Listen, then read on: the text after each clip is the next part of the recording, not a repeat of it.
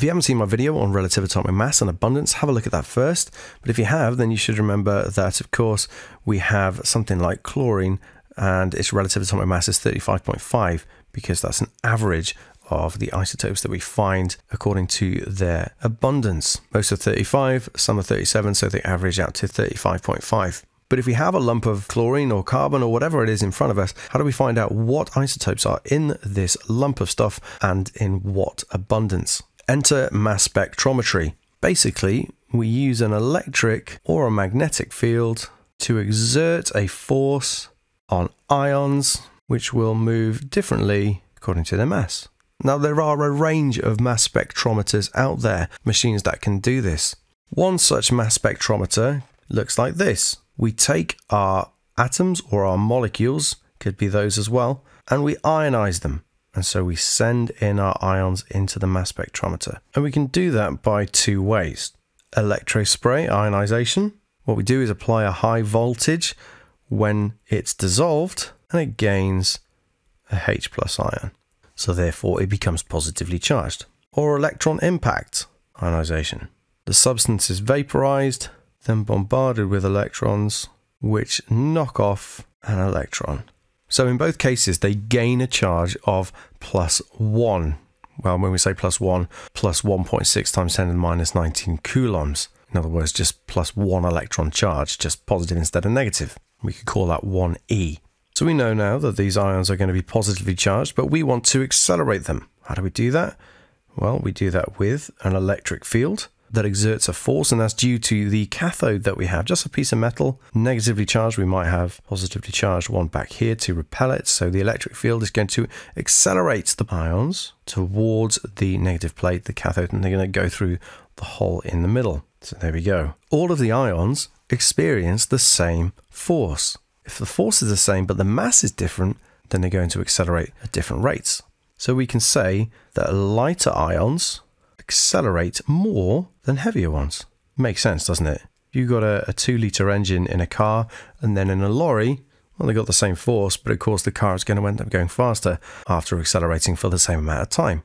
And then these ions just drift through the mass spectrometer. Of course, this has to be a vacuum, doesn't it? Because we can't have these ions bumping into even gas particles that are there. So yes, this does have to be a vacuum.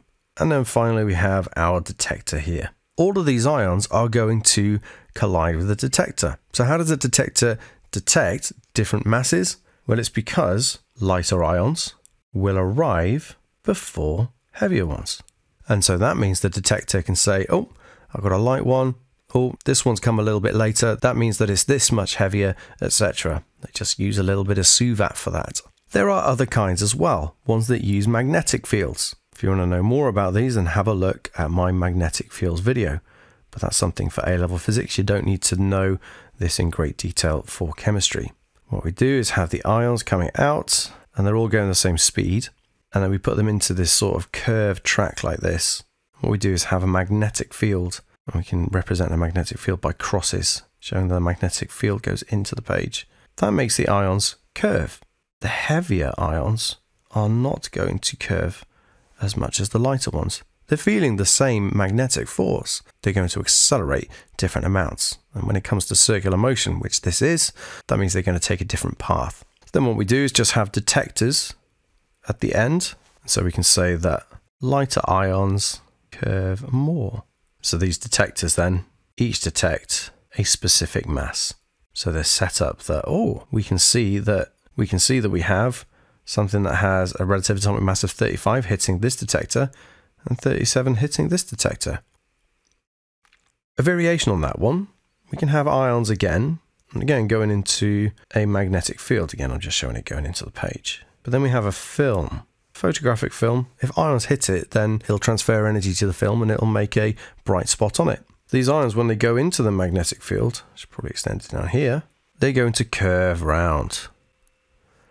And the heavier ones will curve around less than the lighter ones. The brighter the spot, that means the more ions there are hitting that point. So this one is heavier, this one is lighter. It's not as accurate as the previous one, of course, though, because with proper detectors, you can, of course, find out exactly what the abundance is of these ions hitting these detectors. When it comes to just a film and bright spots, it's a little bit of guesswork, isn't it?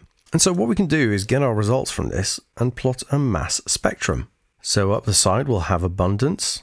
So 0, 20, 40, 60, 80, 100%. Now the x-axis, this can either be mass or it can be mass to charge ratio. In either case though, you're just going to end up with the mass, as it were, because what did we say was the charge on these ions that are going in? It's just going to be 1. So actually, if we just take, say, 35 divided by 1, then we're just going to end up with 35. So don't worry too much about that. The point is that we need to see the difference between these. Also, if we're going for the electrospray ionization, well, we're actually adding a proton, so that means we're adding on a relative mass of 1. So therefore, if we have a mass of 7, then we need to take 1 off because we're just concerned with what the H+ ion, the proton, is attached to. But for now, let's just pretend we went with electron impact ionization. So these atoms have been ionized without changing their mass in any real sense. If this is chlorine, we'd have something like a line going up to 75%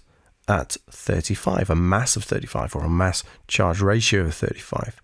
And then we'd have a line going to 25% for 37. This is what the mass spectrum would look like for most naturally occurring chlorine. So let's say we've got a lump of magnesium, naturally occurring magnesium, and what we've done is we've ionized some of it and put it through a mass spectrometer. Lo and behold, we have detected masses or mass to charge ratios of 24, 25, and 26, and we find their relative abundances are 79, 10, and 11% respectively. So the question is, what is the relative atomic mass? So just like earlier, when we thought about chlorine, all we do is take the decimal form of our relative abundance, times that by the mass, and then add them all up for all of the different isotopes that we have detected. And we end up with 24.3. So the relative atomic mass of naturally occurring magnesium is 24.3 because we have atoms with different numbers of neutrons, either 12, 13, or 14. So magnesium is always 12, atomic number of 12, because it has 12 protons, but actually the mass number, relative atomic mass, should be 24.3 if we want to be accurate, because that's what it averages out to when we take into account the relative abundance of the different isotopes. Now, mass spectrometry is also useful because it can identify molecules, because this also works for complex or molecular ions. So let's say that we have a mass spectrum and we find that we have a line at, well, we've got some gas, let's say. We ionize it, we put it through a mass spectrometer, and we find that we have a line at 44.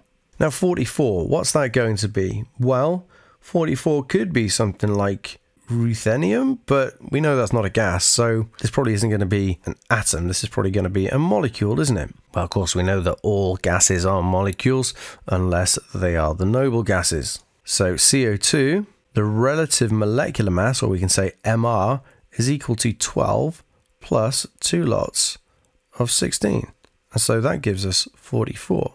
So it's highly likely that this gas that we put in there is carbon dioxide. But we don't know for sure, because that could be something else that adds up to 44 as well. Now we know that the CO2 is being ionized, don't we? So we can actually just say that, well, let's call this molecular ion M+ as shorthand for the ion, for the molecular ion. However, what's weird is that we can actually end up with some other peaks as well. So let's say that we can have one at 12, we can have one at 16, we can have one at 28 as well. Hang on a minute, if we put pure CO2 into the mass spectrometer, why on earth do we have other peaks? Well, that's because these are from fragments. Fragmentation means you can end up with parts of the molecule being detected.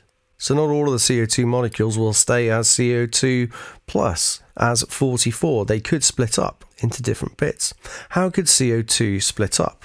Well, 44, we know that that's our CO2 plus. It's CO2, but it's lost an electron. Well, it has a relative atomic mass of 12. Well, carbon does. After all, everything's based off it, isn't it? So we can say that this peak is due to C. But of course it's going to be C+, because a carbon atom has come out, has been fragmented from the CO2 molecule somewhere, but we know it still has to be ionized if it's going to be detected. 16? Well, 16 is just oxygen, isn't it? So that could be O+.